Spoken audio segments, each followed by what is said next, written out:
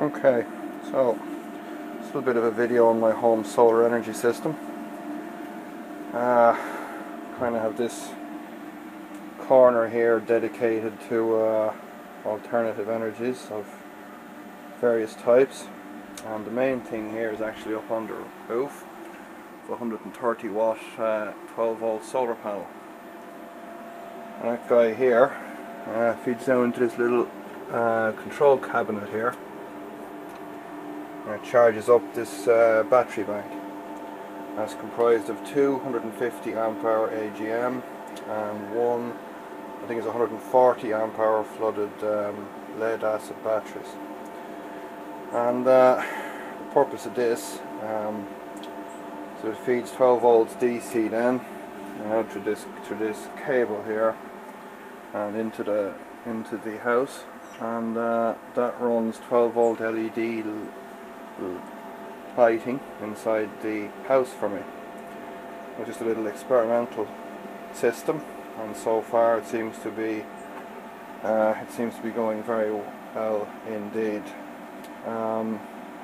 It runs a total of 8 3 watt LED 50mm downlighters, and only takes a very small amount of energy. And the solar panel generally has this charged up during the summertime anyway by about 10 or half 10 AM. So I'm going to be expanding the system to incorporate this inverter charger that I have here. I got this, it was actually faulty. It was several of the H-bridge diodes blown, some of the H-bridge transistors were blown in it, and spent about 60 quid getting parts for it and a couple of days fixing it, and this is actually the first pretty serious test that it's had. See, it's a 12 volt 2.5 kVA inverter. It's a 120 amp 12 volt charger, and at the minute I have it charging this bank of 6 forklift traction batteries. This is 6 2 volt cells that I got out of a scrap forklift traction battery, and I managed to save 7 cells from it that were still in or about 2 volts each, and I picked the 6 best out of that 7. Just came along here then this morning and drilled and tapped some 8mm holes in the terminal posts. I've got this 6 cells hooked up in series to give me a 12 volt pack here. I'm not sure what the capacity is. I'm guessing maybe 300-400 amp hours, and I've had them on charge here now for a couple of hours just to bring them back to life, because the battery was in the forklift had been sitting for about 6 months or so. So you can see at the minute here we're pulling just under 50 amps, and with 14.9 volts there on a good absorption charge. So additionally here I have a Lister LT1 single cylinder diesel engine. It's driving a 12 volt 80 amp automotive alternator in there. That it's just a standard, I think it's a Valeo alternator, and this is my little kind of emergency genset type of setup here. And I've got a bigger Ford 1800 diesel engine out of a car here that I do have a gen head to go on back of it here, but I've never actually gotten to fit it, so this will be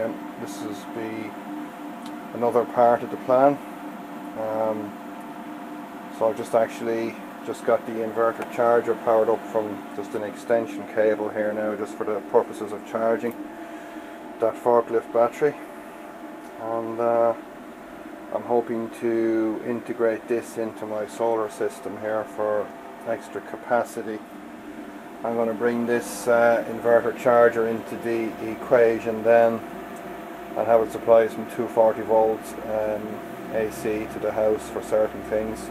That's a pure sine inverter, so pretty much anything can be powered up from that. So, as I said, I'm just giving these cells a good hard charge today there now, just to bring them back, and they seem to be coming back up. Got a hydrometer just checking the specific gravity of the cells, and it's coming up on each cell, and so I'm going to have to make a box then out of some plywood for this pack, because they have to be squeezed, otherwise they tend to fall apart. It's got a couple of cargo straps on that now, just for the purposes of testing it. I'm probably going to build another one of these kind of tray type setups here, just on the wall there for those cells. And it's got a couple of simple controls on this, and there's a battery monitoring system here. You can see we're at 13.9 volts. Just 350 milliamps there, and state of charge is 100%. And we're not drawing any power at the minute, so it's got a voltmeter. That amp meter there just tells us what the alternator would be putting out if it was actually on. And there's a little cheap 1200 watt inverter in there, but that's only a kind of a cheapy square wave type, so that'll be coming out of that. But I have the pure sine here, so I'll be getting shot of that and some kind of hookup done. So that's about it. Solar power system, cheap.